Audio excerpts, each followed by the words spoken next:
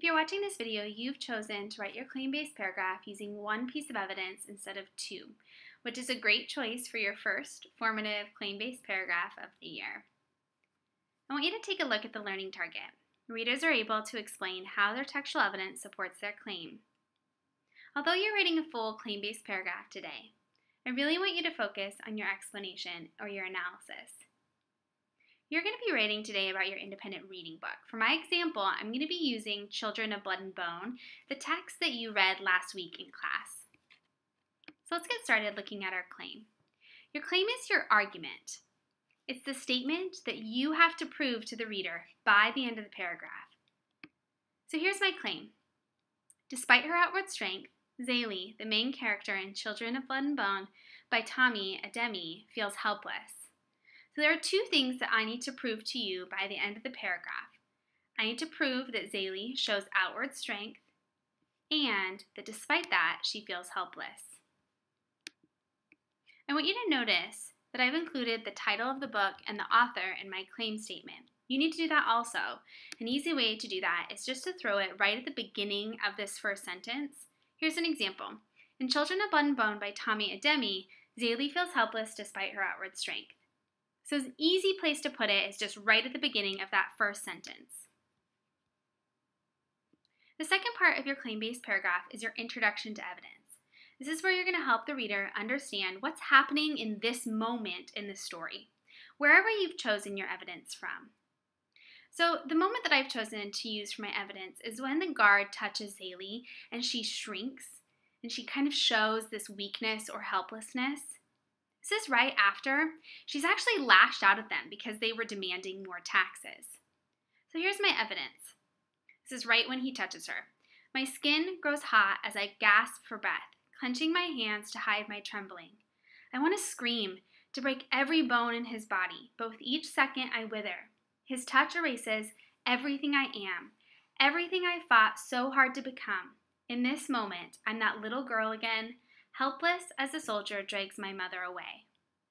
So what does the reader need to know to understand this moment in the story? So I think that the reader needs to know the Orishan guards have shown up, they've demanded more taxes, that Zélie has actually shown strength, that she's spoken out about how unfair it was, and that this moment is different. So here's my introduction to evidence. When Orishan guards show up and demand more taxes from her mentor, Zélie isn't afraid to speak up. However, when one of the guards touches her, she instantly shrinks, revealing how helpless she actually feels. So those are the two sentences that are going to be right before my piece of evidence. I want you to pause the video right now. I want you to go write your claim, your introduction to evidence, and your evidence.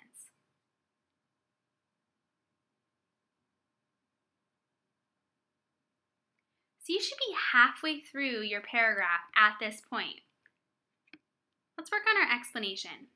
Remember, your explanation or your analysis is what you're really focusing on today. It's actually pretty long for a paragraph where you've only chosen to use one piece of evidence. It should be 6 to 8 sentences long. In the 6 to 8 sentences, you're going to explain your evidence in your own words. You're going to explain how this evidence supports the claim. You're going to talk about specific language like words or phrases in the evidence, and you're going to discuss the claim in detail. You do not need to do this in order. In fact, I'm not going to do it in order. So let's look at the different parts of my explanation. Throughout the chapter, Zélie's actions show her confidence and strength. She speaks out, even when she knows it'll get her in trouble, fights confidently, and stands up to those who are trying to intimidate her. So here, I want to prove to you that she shows outward strength, so that's what I'm doing here. So here I'm going to discuss my claim more in detail. I'm showing that she shows strength through speaking out, through fighting confidently, through standing up to those who intimidate her. However, in this moment, she reveals her weakness. Zélie knows that no matter how hard she trains, she will never be able to change her circumstances. Orishans, like this guard, will always have the upper hand and continue to take whatever they want from her and her people. So I'm doing two things here. I'm explaining my evidence in my own words, and I'm explaining how the specific evidence supports the claim. So I want to prove to you that Zaley feels helpless. And I'm doing that by really explaining this piece of evidence, why his touch makes her feel helpless. And it's because she feels in this moment like she can't change her circumstances. Guards like this Orishan guard are always going to take from her and her people. So next, I want to talk about the specific language or words or phrases that I see in this evidence. The author uses words like trembling, wither, helpless to describe how the guard's touch makes her feel. So I noticed that the author was using these weak words like trembling, wither, and helpless. So those words or phrases help me to really support my claim that Zaley actually feels weak or helpless in this moment, despite the fact that she's been really strong and powerful. Under it all, she feels powerless as she did when she watched her mother taken away. Again, I'm just coming back to my evidence, and I'm explaining how it supports my claim. That in the moment where she saw her mother, the soldiers drag her mother away, in that moment she feels powerless, and this moment feels like that. So what I want you to do right now is I want you to pause the video.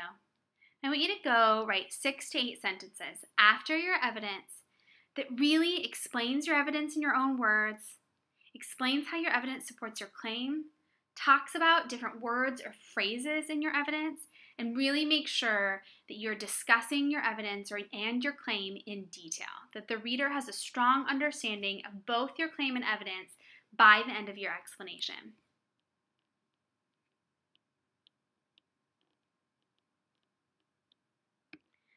Okay, lastly is just your concluding statement. Your concluding statement is going to be 1 or 2 sentences that really just wraps up your paragraph. It's going to bring a sense or a feeling of closure, of finish to your paragraph. And it should remind the reader about your claim. So here's my concluding sentence or my concluding statement.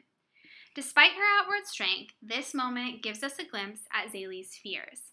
She's afraid that she's not actually strong enough to protect herself and those she loves. So I'm making sure that you as a reader feel like my paragraph is finished, it feels complete, and I'm reminding you about my claim. Okay, go write your concluding sentence. After this video, you should actually be finished with your claim-based paragraph. I encourage you to go back through and to highlight the different parts. Make sure that you have a lot of this blue in your paragraph. Have fun!